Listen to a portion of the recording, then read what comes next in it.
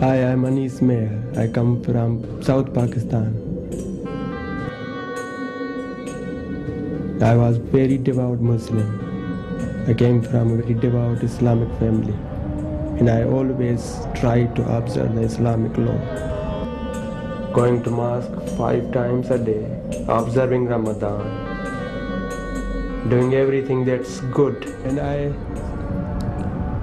joined a very extremist wing of Pakistan Army, and I received a basic training in one of their training centers along the Indian-Pakistan border. While I was there, I was instructed by my superiors to spy on an American missionary who was spreading Christianity among Muslim youth. And at my first meeting, I was very mad at him, and I really wanted him to go back to his country. But I was surprised.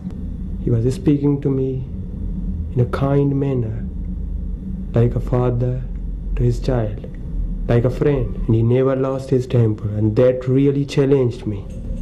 And he gave a New Testament in Sindhi to me for reading, and that night I started reading first time Injil, Gospel, and when I found Jesus proclaiming God's kingdom and His mercy and His salvation for all sinners, and I saw on cross Jesus dying for me, for my sins, it really convicted me.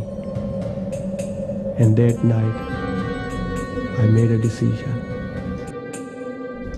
Knowing Jesus is something greater. I cannot just pick up a pen and put down on paper. It's all about a joy. Jesus set me free, and I feel really great. I feel happy, contented. I cannot just say in 2-3 words.